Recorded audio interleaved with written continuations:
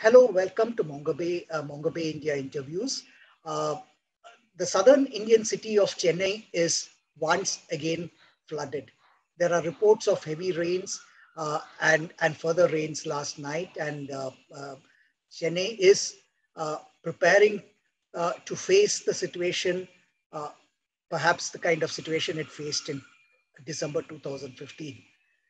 So as Chennai prepares, I have with me Dr. Jayshree Vencatesan. She's the managing trustee of the Care Earth Trust, an organization which has been working for many years to give scientific studies and to help conserve the wetlands of Chennai. Uh, and through the action of Care Earth Trust, the Pallikarne Marsh, which is the biggest water body in Chennai and considered the final sponge of Chennai city, was declared as a protected area in 2007. Welcome to Mongabay India interview, Jayshree. So nice to have you here. Likewise, thank you. Jayshree, how is it now? What is happening in Chennai now? How is it? Okay, the most parts of Chennai are waterlogged. Some parts are flooded. It's certainly not at a place where we can say it's a repeat of 2015, but the flooding this time has been quite unexpected and intense in some parts of the city. How is it different from 2015, or is it? I mean, is there a sense of deja vu also you feel? There is a sense of deja vu.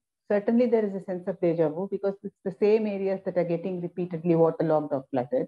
But at the same time, it's slightly distinct from 2015 because the kind of rapidness with which the 2015 deluge happened is not being seen this time around. Do you think, I mean, this early November showers this year is like the early November showers of 2015? Because 2015, actually, to the same date, November 8th, we had heavy showers. And then there were bouts afterwards. We had bouts in roundabouts of November 14, 15, then 20, 22nd. And by the time the big flooding happened on December 1st to 5th, I mean, we had gone through, that was the 5th episode. So are you scared that, I mean, even if the city were to cross this one fairly easily, future events coming in the next months can cause problems? Certainly, yes. Whenever the Chennai experiences flooding, this is the pattern that's witnessed. Early onset of monsoon and then repeated recurrent bouts of intense rainfall with intermittent breaks. And then by the time the 4th or the 5th spell comes in, the soil is saturated, the reservoirs are full, and all the channels which are blocked continue to be blocked, and so the deluge happens. This is the pattern that's so typical of Chennai. And sometime around December is when I hope that doesn't happen, but that's when we have to be really worried. Jayshree, you've also done long-term analysis. I mean, trying to understand what is the cyclical nature of floods and droughts in Chennai. So it's been 6 years after 2015. In that average cyclical periodicity, do you think 2021 could be a bad year? There is a distinct change actually. Earlier we've been tracking floods and waterlogging of Chennai since 2005. That's the reference year that we have in terms of research studies. But we looked into a 200-year-old data and we noticed that in the past, it was a kind of a decadal episode. Every 10 years, the city experienced floods. But this time around, that window has been shortened. Within the 6-year framework that we've got this kind of an intense rainfall episode. So in that sense, there is some change. But what is very striking and very noticeable is since 2002, there have been these extreme rainfall days, and that pattern has remained more or less consistent. So if you really have to look for a kind of a year where there has been a drastic change to the character of Chennai's monsoon, it's 2002. Oh. So, I mean, between 2015 and today, we also had the IPCC AR6, at least the first working group report. And that does talk about increasing intensity and frequency of extreme weather events in South Asian region. I mean, doesn't talk specifically about Tamil Nadu, but in South Asian region. So do Do you see any linkages with, with that trend? That's what it seems like, although there is no ground data to substantiate whatever is being said. But I'm very sure that it's a kind of a combination of factors. We cannot certainly look for linear kind of association. It's a combination of factors, but Chennai still continues to manage its water rather poorly. So that is in fact intensifying the impact of already happening things. Jayshree, you have talked about this to me earlier. You have this very, I like that example, very appropriate metaphor of a wet towel. A wet towel, you say any housewife knows that a wet towel draws more water than a dry towel. And you have been a field ecologist for more than 3 decades now, working in Chennai and other areas, but certainly a lot of intense work in Chennai.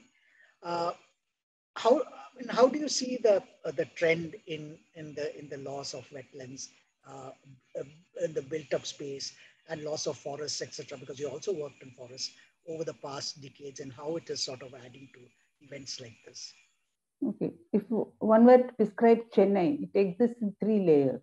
What is normally referred to as the GCC area, the Greater Chennai Corporation area, is a small core area of about 400 square kilometers.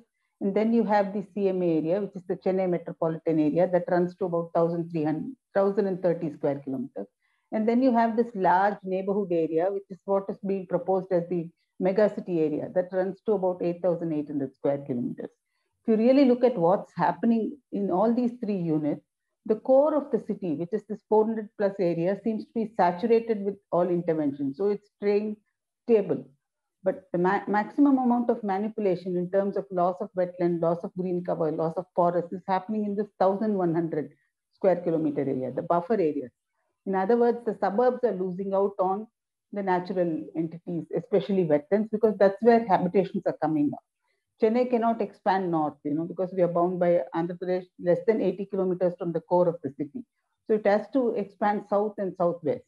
And that's where most of the wetlands are located as cascading systems. And those are the ones that are being converted as habitations, primarily because most of these wetlands have not been enumerated. While the lakes have been enumerated, the big reservoirs have been enumerated and the boundaries fixed. Those that are small and those that are part of a cascading system have not been looked into. There has not been a survey since 1987. So they are the ones which are being lost. And when I say lost, it means total loss as well as bad fragmentation as well. The edges are being compromised. So in all, there is a big loss. Likewise, Chennai also has a kind of a network of areas under the reserve forest category. It's about 18 in number. Those stay stable, but all the orchards, the paddy areas, these are all areas that are losing their character and very soon becoming habitations, or they are subject to speculative buying. So it's left barren and left unused. It's losing, the city is losing its wet character. You summed it up right. It's losing the character to handle water. Yeah, the character to handle 1,400 millimeters of rainfall every year, which is not exactly dry, It's certainly not dry, but I don't know from where this myth came in. Chennai has always planned itself as a dry city, although if you really look at precipitation data for the last 220 years, it stayed more or less consistent at 1,428 mm annual average rainfall. But it's still being planned as a city that can handle only 300 mm of annual rainfall, 300 to 400 mm. So what you're saying in terms of planning, people think Chennai is Coimbatore, whereas Chennai is not certainly Coimbatore. Chennai is not even Hyderabad. It's more than even Hyderabad's annual rainfall. Yeah, annual rainfall. Yeah. The second thing that's often missed out is the fact that it's a coastal city. That's also something that's not taken into consideration. Before I ask you, Jayshree, did Chennai learn any lessons from 2015? I want to, I want to ask you about, your actions, because, when you have an event like this, and you and I know that we have gone through these things quite a few times, and when you have an event like this, there's a lot of talk, there's a lot of, throwing, accusing each other, etc. And there is also some action, knee-jerk, ad hoc action immediately after that. But then it sort of peters down. Everybody go about life as they go about life, and then you have an event like this, and then you remember 2015. But you and your organization has been working fairly consistently between 2015 and today in terms of working to rehabilitate tanks, working to conserve forest patches. You have been working with multiple stakeholders, which includes the government, the administration, people, local people, and corporates, and other NGOs and activists, etc. So how has it been for you uh, to do that? Number one, and number two, uh, what do you see as the importance of engagement? No, engagement is absolutely critical. And we need to engage with the range of stakeholders, the kind of people that and institutions that you listed out. No, that is something that I'm convinced, and I'm getting increasingly convinced about the fact that we need to have an open mind when we get into subjects like this, or when we try to handle subjects like this. What has changed, or what has actually happened as a positive post 2015, is there is greater awareness about flooding, waterlogging. At the same time, the flip side of it is people are really paranoid about water. A city which used to welcome monsoons, these days, even the slightest rain or slightest increase in daily rainfall, people are worried. People are worried, and they say, we don't want the water to come in, as if there is somebody who can control the flow of water. So that's there. But on the positive, a large number of people are now getting involved in water body restoration, revival, working on issues of greening. The core that was required for the city, which was absent or which was completely negligible until 2015, is no longer the case. You have a larger number of people getting involved in it, and I think that's a very welcome move. Likewise, a lot of agencies that support such initiatives have also shown continued interest. It's not that they fund you for a year and then say goodbye to you. They continue to support civil society organizations. A number of volunteer groups have come up, resident welfare organizations that have organized themselves as volunteer groups. That has happened, and they also seem to get a lot of support from the government. On the side of the government, I think a lot of good work has been done in South Chennai, which is not surprising, because very often Chennai has this kind of a tradition of all the good beginning with the South and slowly percolating to North Chennai. North Chennai continues to be ignored. This is what I would say is the summary of what has happened post 2015. Yeah, and South Chennai was also the area where maximum floods happened in 2015. Yes. I mean, that's also seems that geographically that is the receptacle, or the plug point for. I mean, if Chennai was a sink, then that is the plug point where water goes out from. Very true. So, very true. Yeah, so I mean, if action is happening in Velachery more than what is happening in Mandavalli or Mylapore, okay, in a way it's justifiable that it's happening there.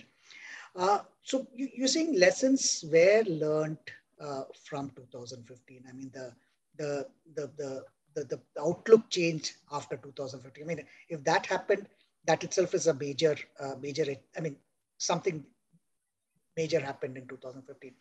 How has the communication changed post 2015? Because 2015 was also when a whole lot of citizen action groups and very innovative communication channels were used to talk about the flood and the risk, etc.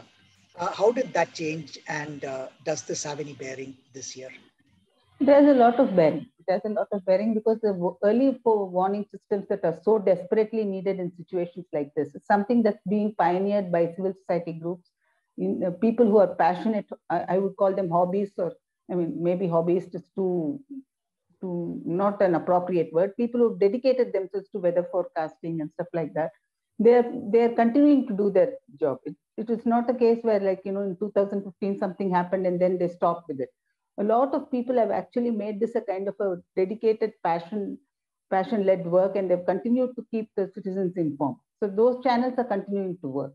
On the other hand, what I also noticed, which is a very stark kind of a difference from what we saw in 2015, is the government going way out of its way to communicate to people. That's happening big time this time around.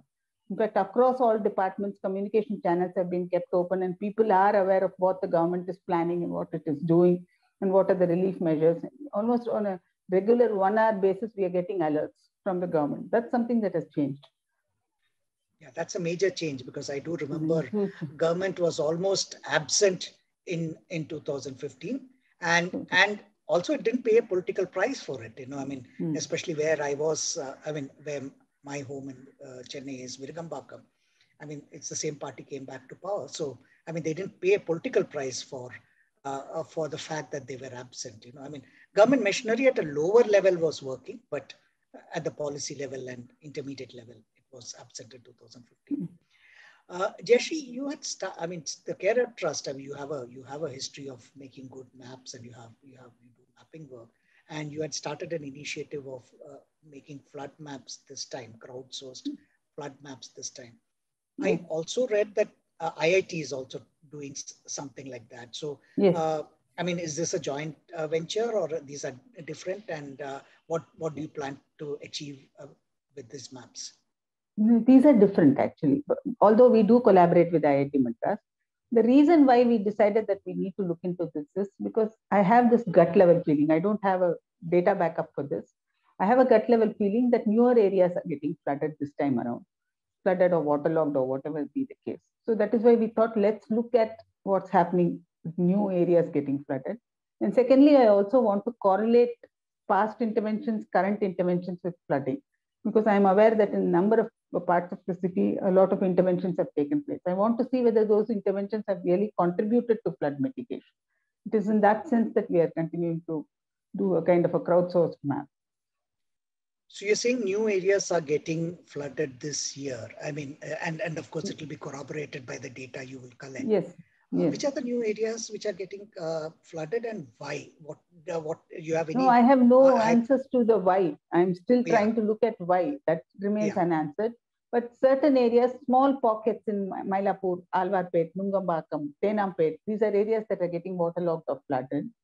For instance, the Little Flower Convent, which is right adjacent to the Gemini flyover, and Stella Maris College have been waterlogged. I mean, Little Flower Convent actually has been flooded.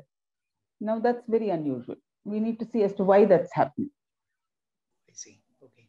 So, I mean, either some drainage channels have been blocked, or maybe some, or there is a rerouting of flood waters. Okay, it will be interesting to see. Yeah, it would certainly be interesting. And I also am equally interested in looking at which are the areas that are not getting flooded consistently, because I mean, my fascination for all these old stories and, novels and stuff like that. So I'm taking the example of why didn't the dog bark, and to look at which are the areas that are not getting flooded and why. And my own feeling is that it is all those areas that are under some form of protection as reserve forests that are not getting flooded. So I would like to see if that be the case, or if that is the case. And I also want to look at some of the areas which were designated by the British as very critical areas to see why they remain flood proof. What is the logic behind declaring those areas as flood proof areas? So this is what it's still kind of, I'm trying to look at a whole lot of parameters and trying to use citizen data for this. Very interesting, Jayshree. I mean, we would certainly be interested to know what your conclusions are. Thank you for spending time with us. And I mean, as it must be raining outside. I mean, with that, you spend time talking with us, and take care. Hold tight. And thank you.